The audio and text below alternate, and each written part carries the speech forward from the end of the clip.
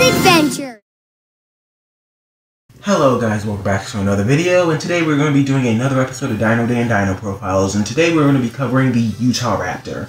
So Utahraptor's first appearance, from what I can tell, is in Dino Dan Trek's Adventure, where you can first see this design that Trek, apparently Trek probably drew in the Dino Field Guide, and it is the Utahraptor, which has a lot of issues. This really does not look like a Utahraptor, but the color scheme is nice. We also see at the same time in that episode the Utahraptor again, which, except it's in a video game, the design looks a bit better. The colors still look really nice on this dinosaur, though.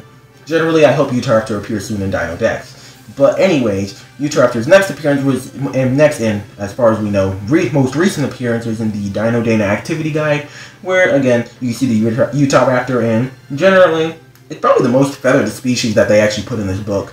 And, yeah, again, these designs are not the most accurate to what they would look like in the show.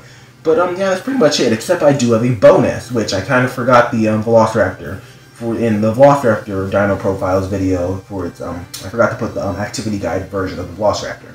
But, anyways, that was all for the Utahraptor profile and Dino Dan Profiles, and I'll see you guys in the next video. Goodbye.